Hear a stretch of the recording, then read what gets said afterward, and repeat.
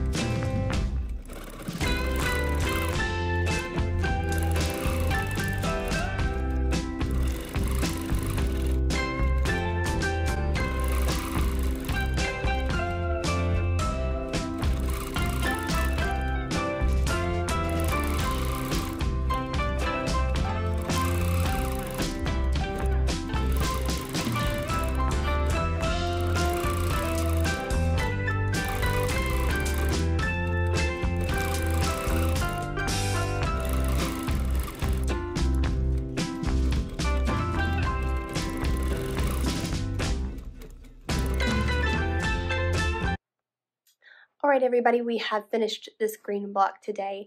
I hope that you guys enjoyed the quilting, and I know I didn't show a lot of the background filler that I did, but the primary reason for that is it just didn't show up very well on video. So the thread that I used was a cream thread, and it kind of melted into the background, which when quilting, I like that look. I don't want my quilting to overtake the actual block itself. I want it to just be a nice texture in the background. So for me, that's the way that I want it to look. You can see that background a little bit better whenever I show you the overall block when finished. So don't forget to like, subscribe, give me a thumbs up if you guys are enjoying, or if you have questions or comments, leave those down below, okay?